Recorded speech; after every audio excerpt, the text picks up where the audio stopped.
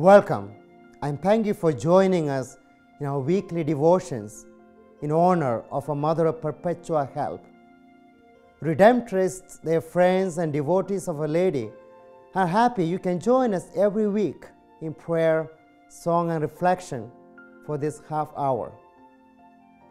Let us for a moment open our minds and hearts in contemplation of this ancient picture of Mary, the Mother of Jesus, whom we call our Mother of Perpetual Help.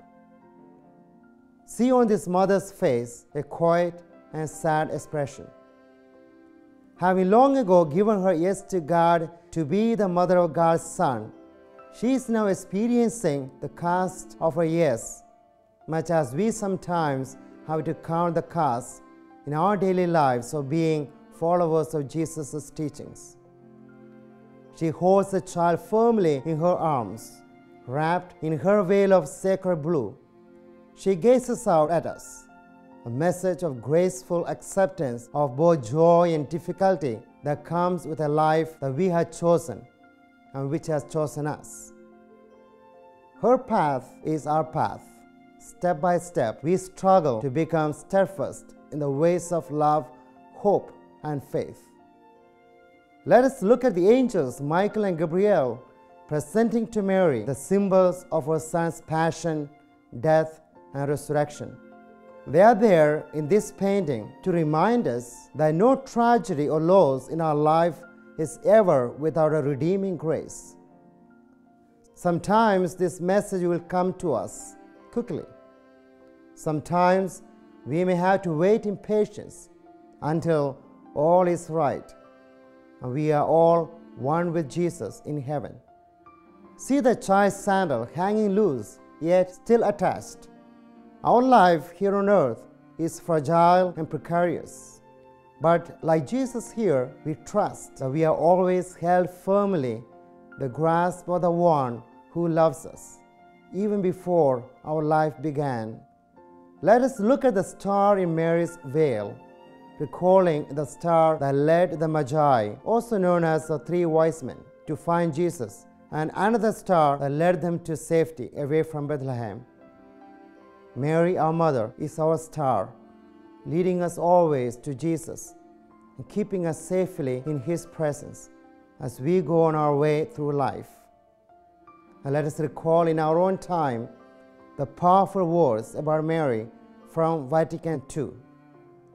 By her motherly love, she cares for her sons, sisters, and brothers who will journey on earth, surrounded by dangers and difficulties, until they are led into their blessed home. Woman of mystery, woman of deep trust, answering yes, Word became flesh, the one born of wisdom, the Son you call Jesus, the Son of the Father, a gift of our God. Ave Maria, Ave Maria, ora pro nobis Maria. Woman of mystery, woman of sorrow, your risen Son, truly the one who is our tomorrow, the light for our darkness, the joy of our future, the hope of our pain.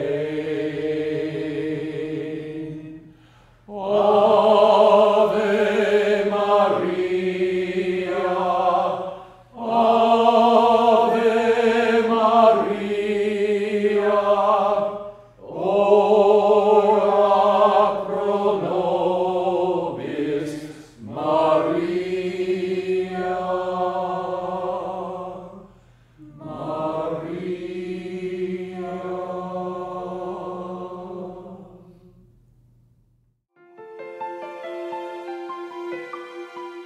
Popular devotion to Our Lady was not a prominent feature in the Western Church during the early Middle Ages.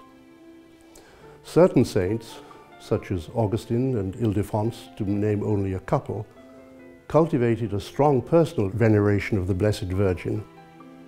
But on the whole, it was not something that had trickled down to the grassroots level.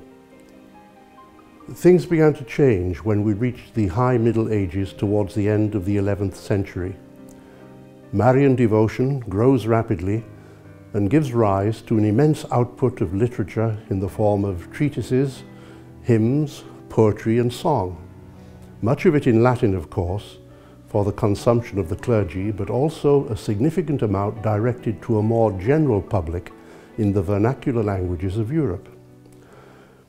One of the fruits of this expansion of Marian literature is a work called Los Milagros de Nuestra Señora, The Miracles of Our Lady, by Gonzalo de Berceo, a well-educated Spanish priest who lived in the region of La Rioja in northern Spain during the first half of the 13th century. The poetic and quite reverent introduction to his work gives the impression that we're going to be treated to a pious and devotional account, in verse, of a series of miracles attributed to Our Lady. What follows, however, is a collection of stories culled from various sources which, like Chaucer's Canterbury Tales, contain a great deal of ribald humour that modern readers may find hard to relate to the doctrinal content. One of them, miracle number 21 in the collection, is called La Abadesa Encinta, the pregnant abbess. The story is a bit complicated, but in essence it goes as follows.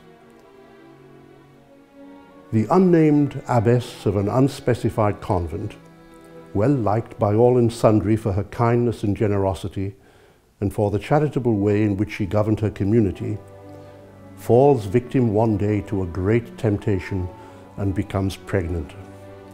As the outward signs of her pregnancy develop, an increase in weight, a change in shape and complexion, discord arises in the convent. Her detractors in the community inform the local bishop of their suspicions, and he comes to the convent to deal with the case. While he's resting from his journey, the abbess, who has always had a great devotion to the Blessed Virgin, prays fervently to Our Lady to liberate her from her distress. Our Lady, taking pity on her, appears to her in the company of two angels. Together they assist in an absolutely painless childbirth, and the angels carry off the child to be cared for by a hermit. The abbess gives copious thanks to Our Lady, but is then called into the presence of the bishop to explain herself. He is ready to remove her from her duties, but insists on a full investigation by trustworthy priests who conduct a full physical examination of the abbess. When they find no evidence whatsoever, neither of pregnancy nor of childbirth, the bishop turns upon the detractors, threatening to expel them from the convent. At this point, the abbess takes him aside and confesses the truth. The astounded bishop restores peace to the convent and makes provision for the care and education of the infant, who in due time becomes a holy priest and is handed the reins of the diocese after the bishop dies. The episode of the abbess's succumbing to physical temptation is vividly contrasted with her eloquent and sincere plea for God's forgiveness and mercy through the intercession of the Blessed Virgin. What I think we have in this story is a pretty clear portrayal of Our Lady's role as mediatrix between mankind and God, presented in a way that will catch our attention much more vividly than an abstract theological treatise. The story reminds us that, like it or not, we are all prone to sin of one kind or another, no matter how devout we strive to be, and that none of us can claim the privilege of casting the first stone. Sin may cause us social strife or rejection in this world, but true repentance will greatly improve our lot in the next, and Our Lady, time after time after time, is there to help.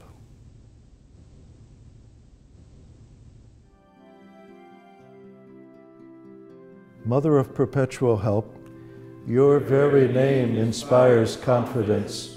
We come before your holy picture in praise and thanksgiving to God, seeking your intercession with Jesus, your Son, for all the needs of our lives today.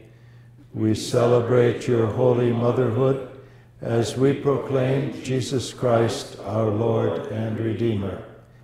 You answered when called to be Mother of our Lord. Obtain for us the grace to be alive to our baptismal call, and especially to embrace the gospel of life and to respect all life on earth. You wondered as your Son grew in wisdom, knowledge, and grace.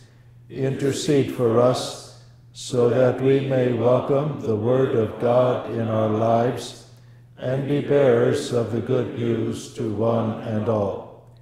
You delighted as your Son healed the sick.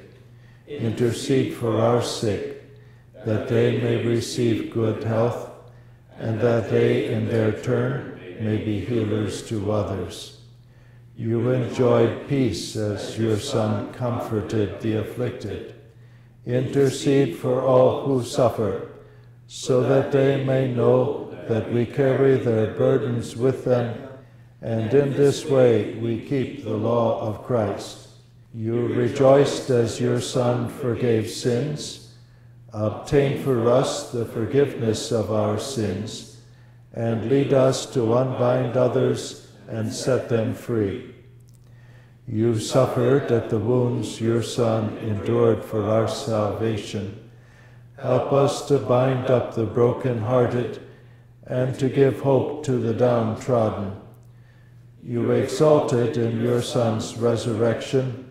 Obtain for us the grace to persevere in his way all the days of our life and be granted a place in heaven.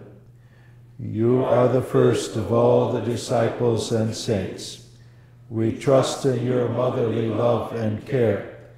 Obtain for us all the graces we need to fulfill God's plan each day in our lives. Remember, O most gracious Virgin Mary, that never was it known that anyone who fled to your protection, implored your help, or sought your intercession was left unaided. Inspired with this confidence, we fly unto you, O Virgin of Virgins, our Mother. To you we come, before you we stand, sinful and sorrowful. O Mother of the Word incarnate, despise not our petitions, but in your mercy hear and answer us. Amen. Justice is a right relationship with God, with all others, with ourselves, and with all of God's creation. When we are walking in an intimate relationship with God, when we have been reconciled with all the people in our lives, when we know ourselves and have accepted ourselves as we are, when we care deeply for ecology and are doing what we can to sustain the environment, then we are being just and righteous. Jim Wallace, founder of Sojourners Community and Magazine in Washington, D.C., once put together a tour entitled Let Justice Flow Like a Mighty River. This tour was an attempt to communicate to the American public the need to pay greater attention to and change economic, political, and social structures that were unfair, especially for visible minorities, the poor, and the marginalized. That valiant effort by Wallace can be a reminder to us that justice is an integral part of the gospel and of our life as Catholic Christians. Justice is also integral to the reign of God, which is what Jesus taught about the most in the Gospels. My favorite definition of that kingdom comes from Romans 14, where St. Paul describes the kingdom of God as the peace, joy, and justice of the Holy Spirit. Along that same line, Retreat Master Father John Fullenbach teaches that justice in the Bible automatically means life-giving relationships. Social justice means life-giving relationships between groups. Jesus is all about justice as life-giving relationships. And right relationship exists ultimately in the Trinity. When the kingdom of God comes in fullness, what reigns in God will reign in the world, and then the world will come to its completion. We must distinguish between charity and a social development apostolate. Charity is caring for the victims of society. Christian concern for others, or social development, is geared to work for the removal of the unjust causes of victims. It's interesting that in Jewish theology, two activities embody spirituality. Devokut, which means clinging to God or contemplation, and tikkun olam, which means repair of the world or the work of justice. Clinging to God and repair of the world are two sides of the same coin. Having an integrated spirituality without either element is impossible. The mystic Saint Hildegard of Bingen understood the need for this balance.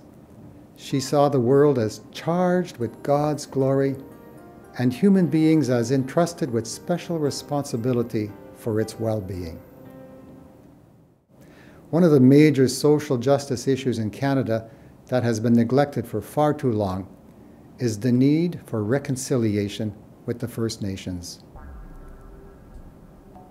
The time is ripe for Canadians to learn about our history from the First Nations, Métis, and Inuit perspective. That would help change some of the racism that is rampant in parts of our country, as pointed out by Maclean's magazine in their issue of February 2nd, 2015. And this could also serve as a follow-up to the Truth and Reconciliation Commission that has just completed its mandate.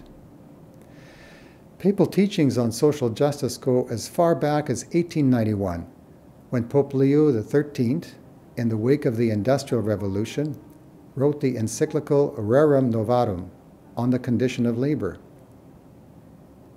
Every pope after him has written or spoken on social justice. The Bible is loaded with passages on social justice. One in particular, Psalm 85, verse 13, reads, "God's saving justice blazes the trail.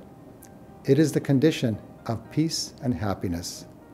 And this reminds me of that bumper sticker, "If you want peace, work for justice." It is my prayer that we as a church can participate more fully in that saving justice of God and blaze a trail in our country towards greater peace, happiness, and justice for all. Sing of Mary, pure and lowly, Virgin Mother undefiled. Sing of God's own Son, most holy, who became her little child. Fairest child of fairest mother, God our Lord, who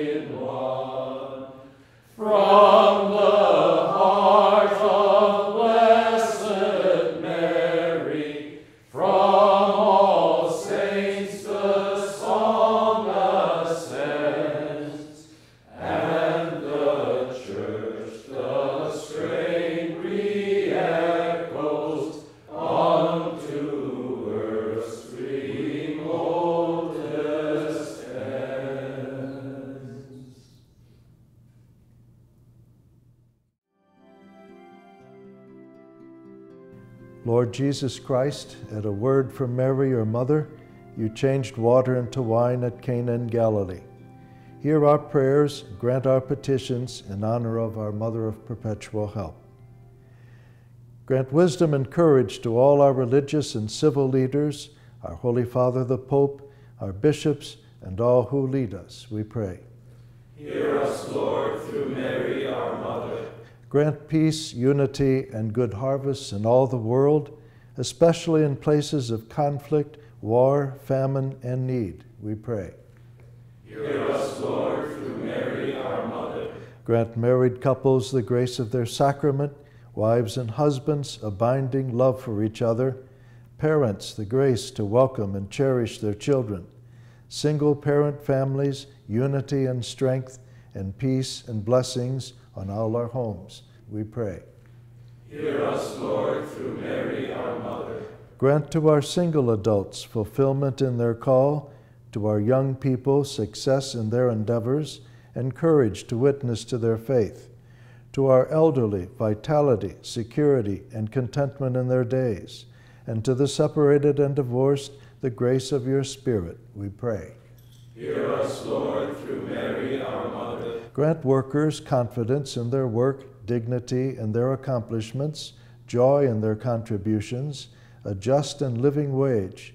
And to the unemployed, grant gainful work, we pray. Hear us, Lord, through Mary, our Mother.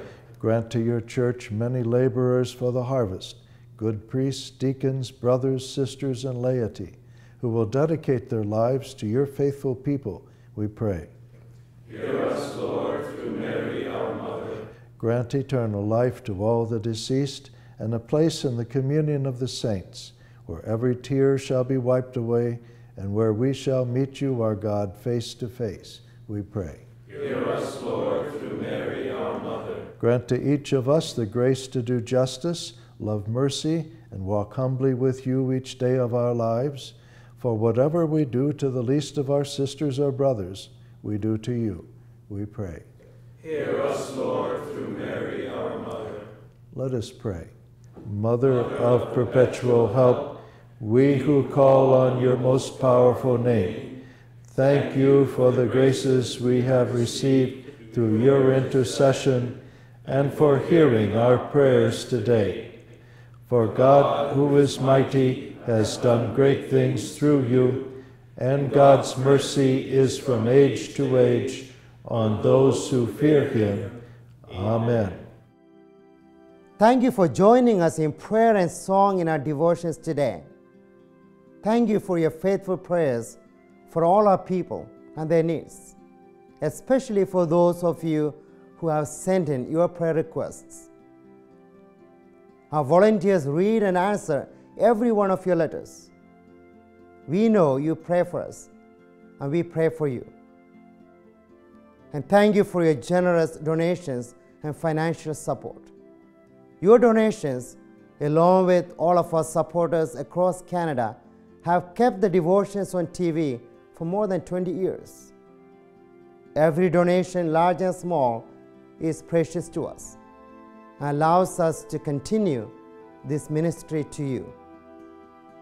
The TV devotions gather over 40,000 people every week in homes, hospitals, seniors' residences, apartments, and Catholic schools, as together we pray to God through Mary for the great spiritual and temporal needs of all our people. Please help us if you can. Make your check payable to Perpetual Help TV Devotions, or go online to our websites www.redemptorists.ca or www.redemptorist.tv, and make use of the PayPal link we have established there for your convenience.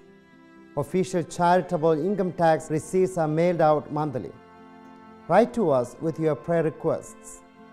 Each week, we Redemptorists offer a special Mass of Thanksgiving to God in honor of our Mother of Perpetual Help for all your intentions. If you would like a free prayer card like the one used on the TV devotions, write to us at the address on your screen. So pray now for God's blessing on us all each day. In the name of the Father, and of the Son, and of the Holy Spirit. Amen.